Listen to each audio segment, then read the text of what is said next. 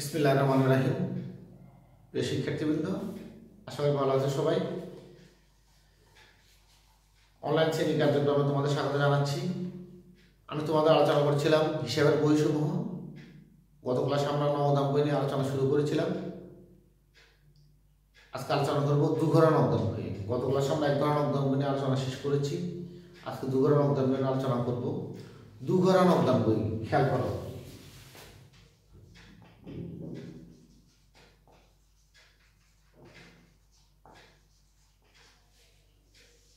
দুঘরা অর্থাৎ টাকার জন্য দুটি কলাম থাকবে। তোমরা জানো বর্তমানে নগদ লেনদেনের সাথে ব্যাংকিং ট্রানজ্যাকশন পরিমাণ অনেক বৃদ্ধি পেয়েছে।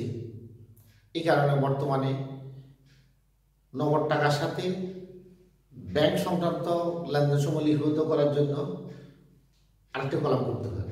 অর্থাৎ নগদান বই প্রস্তুত করার সময় যদি ডেবিট দিয়ে টাকার জন্য দুটি কলাম রাখি এবং ক্রেডিট দিয়ে টাকার জন্য দুটি কলাম রাখি, সেটি বলবো দুঘরা নগদান বই।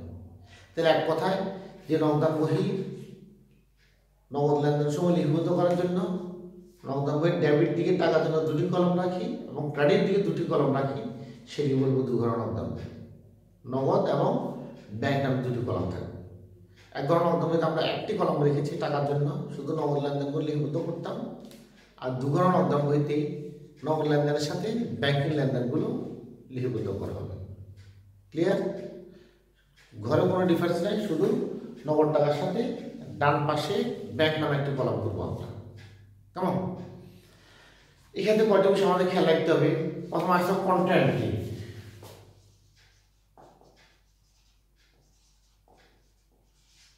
কন্ট্রাক্টি অর্থাৎ বিপরীত দাখিলে যে সকল লেনদেনের দ্বারা নগদান বইয়ের নগদান হিসাব নগদান হিসাব এবং ব্যাংক হিসাব দুটি একত্রে প্রভাবিত হয়। অর্থাৎ নগদ লেনদেনের পরিমাণ বৃদ্ধির ফলে যদি ব্যাংকে টাকা হ্রাস পায় অথবা ব্যাংকে টাকা বৃদ্ধির ফলে যদি নগদ টাকা হ্রাস পায়, সেটি বলবো কন্ট্রাক্ট। যেমন নগদ টাকা ব্যাংকে জমা দেওয়া হলো, ব্যাংক থেকে অফিসের কয়েকদিন উত্তোলন করা হলো, প্রাপ্ত চেক পরবর্তী কার্যদিবসে ব্যাংকে জমা দেওয়া হলো, এই লেনদেনগুলোকে বলবো আমরা কন্ট্রাক্ট। ক্লিয়ার? কন্ট্রাক্টই নগদ লেনদেন বৃদ্ধির ফলে যদি ব্যাংকে টাকা হ্রাস পায় অথবা ব্যাংকে টাকা বৃদ্ধির ফলে যদি নগদ টাকা হ্রাস পায়, একটি ফলস্বরূপ আরেকটি প্রভাবিত হতে হবে, তাহলে সেটি হবে কন্ট্রাক্ট। আরেকটি এন্ট্রি আমাদের জানা থাকতে হবে রিভার্সিং এন্ট্রি, অর্থাৎ পাল্টা দাখিলে। দুঘরা নগদান বই দুইটি আমাদের আসে প্রায় সময়। কোনো লেনদেনের ফলে নগদ টাকা বৃদ্ধি পেয়ে যদি সাথে সাথে নগদ টাকা হ্রাস পায়, এই জাতীয় লেনদেনগুলোকে আমরা বলবো পাল্টা দাখিলে, অর্থাৎ রিভার্সিং এন্ট্রি। আমি আবার বলি, কোনো লেনদেনের ফলে নগদ টাকা বৃদ্ধি পেয়ে যদি সাথে সাথে নগদ টাকা হ্রাস পায়, যেমন করিম থেকে চেক পেয়ে রোহিতকে প্রদান করা হলো,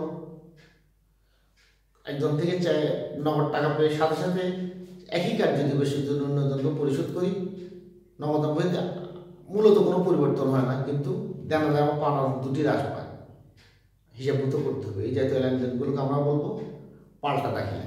পাল্টা দাখিলের ক্ষেত্রে খতিয়ান পৃষ্ঠা কলম আমরা একটা আর ব্যবহার করব, বড় হাতের আর। আর পাল্টা দাখিলের ক্ষেত্রে আমরা ব্যবহার করব সি অথবা ক। কোনটা? বাংলা লিখলে ক, ইংরেজিতে লিখলে সি, এই দুটো আমরা ব্যবহার করব। আসলে দেখো, আমরা নগদান বইতে নগদান বই সম্বন্ধে অঙ্ক করার সময় কিছু বিষয় আমাদের খেয়াল রাখতে হবে। যে লেনদেনগুলো পরীক্ষা বারবার আসে, পরীক্ষাতে যেভাবে প্রশ্ন থাকতে পারে নগদান বই, মূলত প্রশ্ন থাকতে পারে, খেয়াল করো।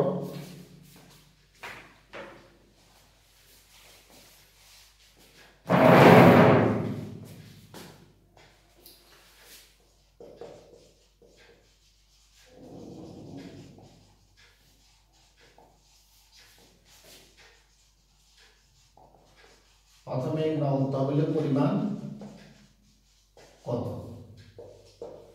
আবার বলছি, আমরা আলোচনা করছি নগদান বই করার সময় পরীক্ষাতে যেভাবে প্রশ্ন থাকতে পারে। তোমরা জানো 3টি প্রশ্ন থাকে, ক পার্টের 2 নম্বরের জন্য, খ পার্টের 4 নম্বরের জন্য, গ পার্টের 4 নম্বরের জন্য। একটা প্রশ্ন থাকতে পারে 2 নম্বরের জন্য, প্রাথমিক নগদ তহবিলের পরিমাণ কত? চিহ্নিত করো। আরেকটি প্রশ্ন থাকতে পারে যেসব লেনদেন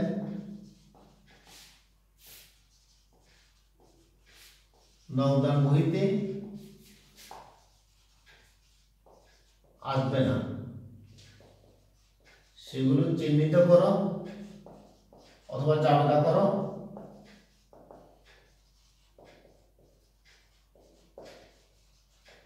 কিছু লেনদেন আছে অনগদ লেনদেন যেগুলো নগদান বইতে আসে না, তোমাকে বলতে পারে সেগুলোর জন্য জাবেদা করো। কেমন? আরেকটি প্রশ্ন থাকতে পারে প্রদত্ত বার্তা, প্রাপ্ত বার্তা বা মোট বার্তা পরিমাণ নির্ণয় করো।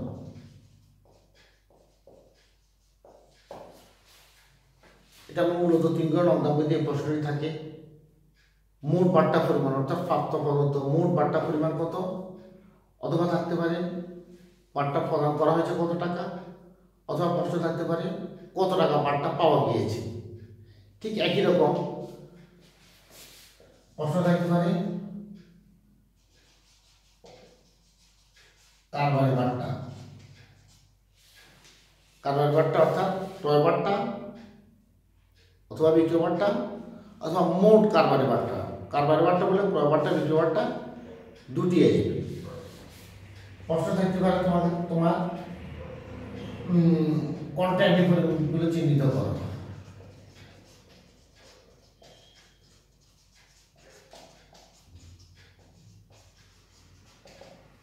কন্ট্রাক্টগুলো যে সমস্ত লেনদেন একটু আগে আমরা আলোচনা করেছি নগদ এবং ব্যাংক দুটিকে প্রভাবিত করে, এই জাতীয় লেনদেনগুলো চিহ্নিত করতে বলা হতে পারে। আরেকটি প্রশ্ন থাকতে পারে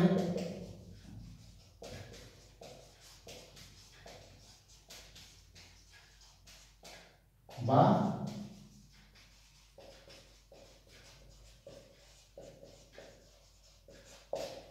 নগদ প্রাপ্তি জাবেদা অথবা নগদ পরিশোধ জাবেদা।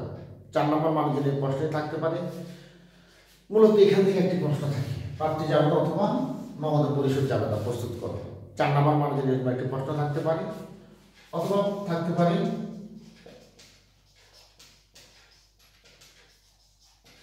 উপযুক্ত ঘর বিশিষ্ট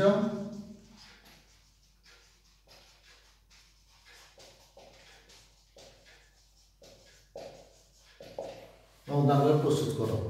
স্পেসিফিক বলে দিবেন 2 ঘর নগদান বই প্রস্তুত করো অথবা 3 ঘর নগদান বই প্রস্তুত করো, অথবা বলা থাকতে পারে উপযুক্ত ঘর বিশিষ্ট। কখন 2 ঘর নগদান বই প্রস্তুত করতে হবে আমরা জানি, কখন 3 ঘর নগদান বই প্রস্তুত করতে হবে সেটা আমরা আগামী ক্লাসে শিখব। অথবা বলতে পারে খুচরা নগদান বই প্রস্তুত করো। ক্লিয়ার? তাহলে পরীক্ষাতে যেভাবে প্রশ্ন থাকতে পারে নগদান বইতে আমরা কিছু আলোচনা করলাম। আর আমরা সেগুলো একটা একটা আলোচনা করি। খেয়াল রাখবে নগদান বইতে একটি প্রশ্ন তোমাদের পরীক্ষাতে অবশ্যই থাকবে, কারণ নগদান বই অত্যন্ত গুরুত্বপূর্ণ একটি অধ্যায় হিসেবে বইয়ের সমূহে নগদান বইয়ের একটি অঙ্ক ছাড়া প্রশ্ন কিছুতেই পরিপূর্ণতা পাবো না। আসলে আমরা একটা পূর্ণাঙ্গ অঙ্ক করব।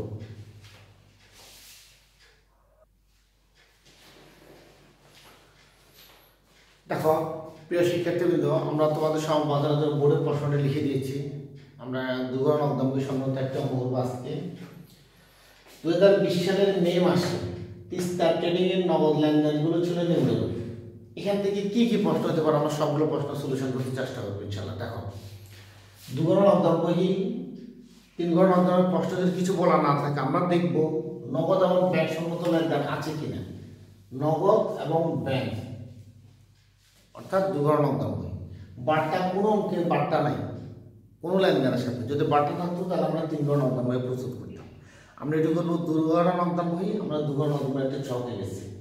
তারিখ বিবরণ রসিদ নম্বর প্রতিহার পৃষ্ঠায় নগদ সাথে ব্যাংক এই কলমটা আমাদের কাছে নতুন। ঠিক একই রকম ক্রেডিট বিবরণ টাকার জন্য 2টি কলম থাকবে, টাকা টাকা টাকা টাকা। ক্লিয়ার? 2 ঘর নগদান বইয়ের জন্য টাকার জন্য ডেবিট দিকে 2টি কলম, ক্রেডিট দিকে 2টি কলম থাকবে। আর দেখো আমাদের হিসাব করাটা 2020 সাল মে মাস। 2020 সাল দুদিকে লিখে দিলাম মে মাস। আচ্ছা, প্রারম্ভিক উদ্বৃত্ত খুব ভালো করে খেয়াল করো। নগদান বইয়ের প্রারম্ভিক উদ্বৃত্ত 3 ভাবে থাকতে পারে। মনে রাখবেন নগদ সর্বদাই ডেবিট উদ্বৃত্ত প্রকাশ করে। ব্যাংক ডেবিট উদ্বৃত্ত এবং ক্রেডিট উদ্বৃত্ত দুইটি প্রকাশ করতে পারে। প্রারম্ভিক উদ্বৃত্তকে আমরা লিখব ব্যালেন্স, মে-1 নগদ বহি ডেবিট উদ্বৃত্ত ব্যালেন্স বিএফ। তোমাদের অনেকের কাছে শব্দটি নতুন মনে হতে পারে, ব্যালেন্স বিডি না লিখে আমরা বিএফ লিখব। আমরা প্রতিদিন করার সময় শিখেছি যে যদি একই পৃষ্ঠা স্থানান্তর করা হয় তাহলে সিডি বিডি লিখব, পরবর্তী পৃষ্ঠা স্থানান্তর করলে আমরা লিখব ব্যালেন্স বিও সিও, আর যদি অন্য পৃষ্ঠা থেকে আনয়ন করি তাহলে লিখব ব্যালেন্স সিএফ এবং বিএফ। এই জায়গাটি আমরা প্রশ্ন থেকে নিচে জন্য আমরা শুরুতে বিএফ লিখব, বিডি লিখলেও ভুল নাই, খেয়াল রাখবে। নগদ উদ্বৃত্ত 15,000 টাকা, নগদ কলাম লিখলাম 15,000 টাকা। ব্যাংক জমাতিরিক্ত, ব্যাংকের ক্রেডিট উদ্বৃত্ত, ক্রেডিট দিকে হবে মে-1 ব্যালেন্স বিএফ কত 4,000 টাকা। প্রারম্ভিক উদ্বৃত্ত আমরা ব্যালেন্স ডিএফ নামে লিখব। নগদ ডেবিট দিকে হবে সর্বদাই, ব্যাংক ডেবিট হতে পারে, ক্রেডিট হতে পারে। আর যদি নতুন করে ব্যবসা প্রতিষ্ঠান শুরু করি তাহলে লিখবো আমরা মূলধন হিসাব নামে, এটি না লিখে লিখবো মূলধন হিসাব। ক্লিয়ার? আচ্ছা, তারপরে আসো মে-4 পণ্য বিক্রয় করলো 12,000 টাকা, নগদ দাগ কাটা চেক 8,000 টাকা। দাগ কাটা চেক, দাগ কাটা চেক হচ্ছে চেকের উপরে জড়িয়ে আড়াআড়িভাবে প্রাপকের নাম লিখে দেয়, সেই ব্যক্তি ছাড়া কেউ টাকা ভাঙাতে পারবে না, সেক্ষেত্রে ব্যাংক হিসাবে টাকাটা পারবে। আর যদি শুধু চেক পাওয়া যায় তাহলে আমরা সবসময় নগদে ধরব। ব্যাংকেও ধরা যায়, তবে সেটি কম শুদ্ধ। চেক পাওয়া গেলো এই জাতীয় লেনদেনকে আমরা নগদ প্রাপ্তি হিসেবে দেখাবো। ক্লিয়ার? আর যদি দাগ কাটা চেক, এখানে বলা আছে দাগ কাটা চেক, তাহলে আমরা বুঝবো এটি ব্যাংকে টাকা বৃদ্ধি পাবে। মে-4 পণ্য বিক্রয় করে নগদে পাওয়া গেলো, ঝামেলা করে নগদান ডেবিট টু বিক্রয়, নগদানের ডেবিট দিকে মে-4 নগদানের ডেবিট দিকে 12,000 টাকা কি নামে বিক্রয় হিসাব করে। দাগ কাটা চেকে যদি পণ্য বিক্রয় করে যাবে হবে কি ব্যাংক হিসাব ডেবিট টু বিক্রয়। এটা একবার লিখেছি, আবার লিখবো না, 8,000 টাকা। ক্লিয়ার? আমি আবার বলি, চেক প্রাপ্তি নগদ টাকা প্রাপ্তির সামিল। আর যদি দাগ কাটা চেক বলা থাকে বা হুকুম চেক বলা থাকে তাহলে আমরা ব্যাংকে টাকা বৃদ্ধি করব।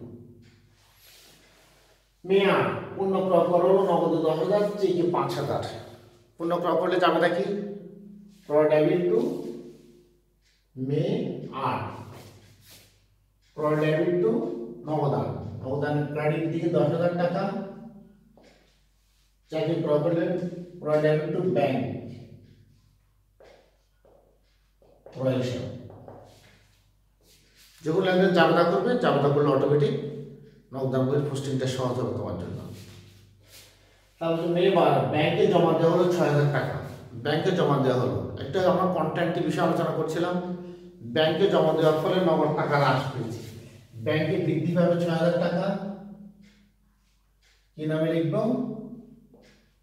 নগদান হিসাব নামে। এটি একটা কন্ট্রাক্টের জন্য এখানে ক লিখব অথবা সি লিখব। আর নগদ টাকা হ্রাস পেয়েছে 6,000 টাকা ব্যাংক হিসাব নামে। এটি কন্ট্রাক্টটি আমরা খুদের পৃষ্ঠার সাথে ক লিখব অথবা লেনদেনের পাশে ক লিখব। ক্লিয়ার? মে-16 তারিখ কমিশন পাওয়া গেল 1,000 টাকা, জাবেদা করি নগদান ডেবিট টু কমিশন আয়, নগদানের ডেবিট দিকে কমিশন আয়,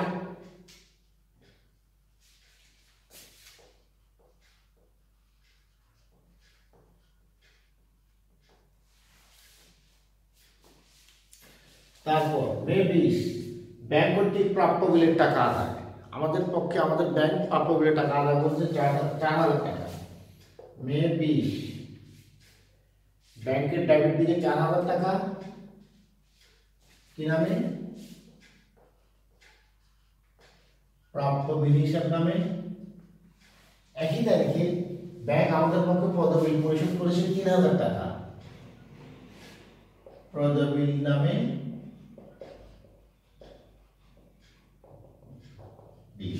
কন্ট্রাক্টিং নয়, দুটি সম্পূর্ণ এবং স্বতন্ত্র লেনদেন।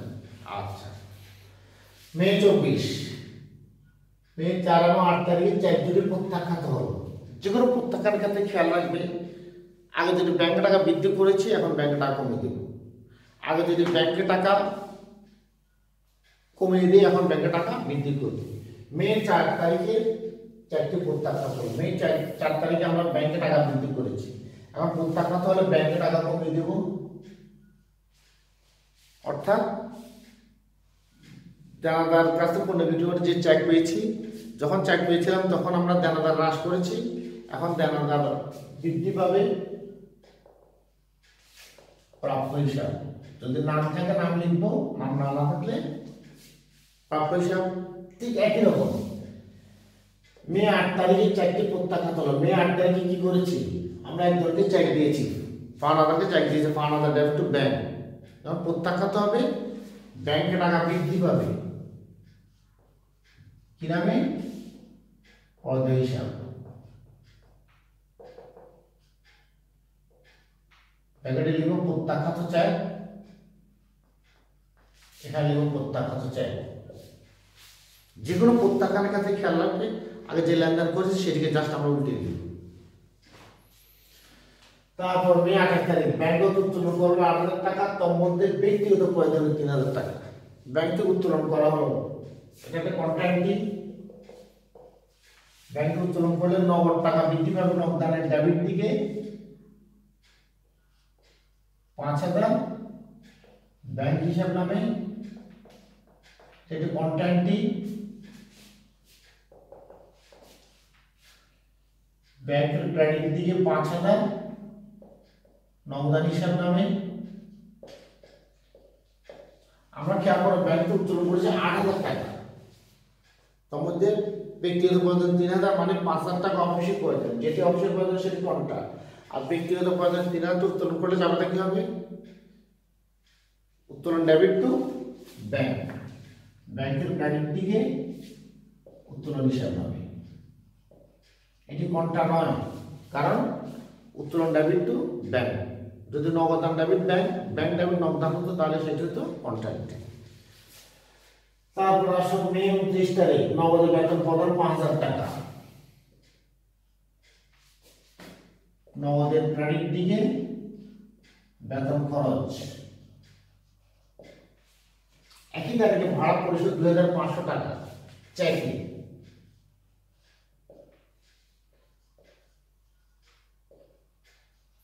তোমরা জানো যে কোনো খরচের ক্ষেত্রে খরচ শব্দটা লেখা ভালো, আর ক্ষেত্রে আয় শব্দটা লেখা ভালো।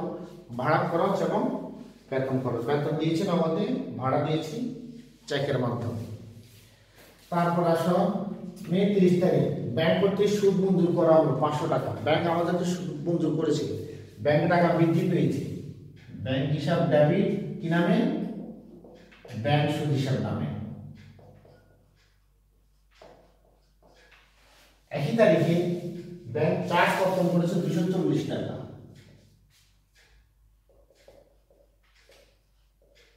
ব্যাংক চার্জ সর্বশেষ লেনদেনে খেয়াল করো, দুর্ঘটনা নগদের মধ্যে এই লেনদেন প্রায় সময় থাকে। হাতে নগদ উদ্বৃত্ত 5,000 টাকা রেখে অবশিষ্ট টাকা ব্যাংকে জমা দাও, অথবা তোমাকে বলতে পারে হাতে নগদ উদ্বৃত্ত 5,000 টাকা রাখো, অর্থাৎ ওই মাসের শেষ তারিখ মে 31 ব্যালেন্স সিডি, এখানে ব্যালেন্স সিডি লিখব, কারণ এই জ্যাকটি আমরা পরবর্তী পৃষ্ঠায় স্থানান্তর করব না, একই পৃষ্ঠায় স্থানান্তর করব। এখানে লিখব ব্যালেন্স সিডি। খেয়াল করো নগদ উদ্বৃত্ত 5,000 টাকা, নগদ উদ্বৃত্তকে ডিট করা হয়েছে, তাহলে আমরা নগদের দিকে আগে যোগ করব। নগদের ডেবিট এবং ক্রেডিট দিক আমরা আগে শিখেছি, নগদের ডেবিট দিক বড় হয়। নগদ উদ্বৃত্ত আমাদের কত থাকে, 27, 28, 38,000, যোগফল 38,000, হাতে থাকে কত, 10, 16, 5, 21, আমাদের হাতে থাকে 17,000। আমাদেরকে বলা হয়েছে 5,000 টাকা হাতে রাখলাম, 5,000 টাকা বাকি আছে কত, 21 গেলে আমার থাকে আর 17,000, 5,000 টাকা রাখতে বলছে, রাখলাম। অবশ্যই 17,000 টাকা, 17,000 টাকা মধ্যে 5,000 টাকা হাতে রাখলাম, হাতে থাকে 12,000 টাকা। কি করবো? ব্যাংকে জমা দেবো। 12,000 টাকা ব্যাংকে জমা দেওয়ার জন্য ঝামেলা করো। ব্যাংক ডেবিট, নগদান হিসাব ক্রেডিট, এটা একটু কন্ট্রাক্টই ওই মাসের শেষ তারিখ। ঠিক একই রকম নগদ কমে যাবে, নগদানের ডেবিট দিকে ব্যাংক হিসাব নামে, এটি কন্ট্রাক্টে এই জন্য এখানে ক দিব। আমি আবার বলি, নগদ উদ্বৃত্ত এত টাকা হাতে রাখো, আমরা নগদের দিকে আগে যোগ করলাম 38,000, 38,000, পার্থক্য থাকে 17,000, ব্যালেন্স সিটি হওয়ার কথা ছিল 17,000, আমাকে বলা হচ্ছে 5,000 টাকা হাতে রাখো, রাখলাম 5,000। বাকিটা কি করবো? প্রশ্ন বলা আছে ব্যাংকে জমা দাও। যদি কথা বলা নাও থাকতো, আমাদের দুটি অপশন, নগদ রাখলে ব্যাংকে জমা দেবো, ব্যাংকে রাখলে নগদ উত্তোলন করবো। তাহলে ব্যালেন্স সিটি 5,000। এবার ব্যাংকের দিক যোগ করি। ব্যাংকের ডেবিট কার্ডের দুদিকে বড় হতে পারে, 814, 18, আবার 30,500, এদিকে কম, তাহলে এদিক বড়।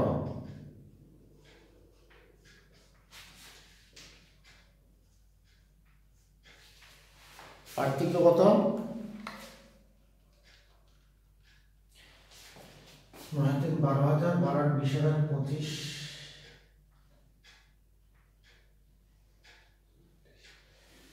5 আর 9, 9 থেকে 12, 12 আর 20, 25, 28, 30, 30,740। ক্রেডিট দিক পড়ে 30,740,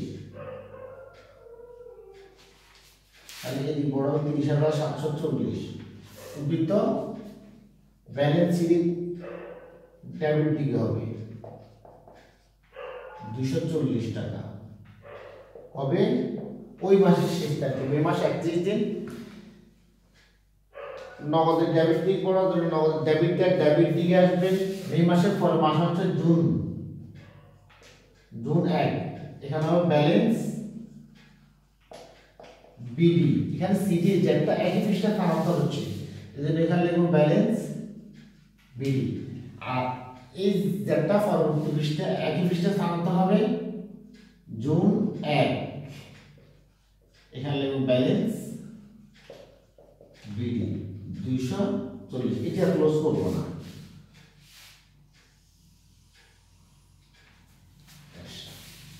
নগদ উত্তর লিখতে হবে, হাতে নগদ উদ্বৃত্ত 5,000 টাকা, ব্যাংক জমার ক্রেডিট উদ্বৃত্ত 240 টাকা। আমরা কয়েকটি গুরুত্বপূর্ণ লেনদেন দেখানোর চেষ্টা করেছি, আশা করছি তোমরা বুঝতে পেরেছো। তারপর যদি তোমাদের কার প্রশ্ন থাকে কমেন্টসে জানাবা, অথবা ইমেল করবা, অথবা ফোন করবে। আমরা আগামী ক্লাসে 3 গণ নগদান বহি নিয়ে আলোচনা করবো ইনশাল্লাহ। তার খুচরা নগদান বহি আছে, নগদ প্রাপ্তি জাবেদা, নগদ প্রদান জাবেদা, অর্থাৎ নগদান বহি। বড় প্রশ্ন যেমন আসবে, এমসিকিউতে প্রচুর প্রশ্ন থাকবে নগদান বই থেকে, কমপক্ষে 3-4টা প্রশ্ন থাকবে। আজকের ক্লাস দ্বিতীয় করবো না, এই পর্যন্ত থাকুক। আগামী ক্লাসে আমরা 3 গণ নগদান বই একটা অঙ্ক আলোচনা করবো। ভালো থাকো সবাই, সে পর্যন্ত ধন্যবাদ।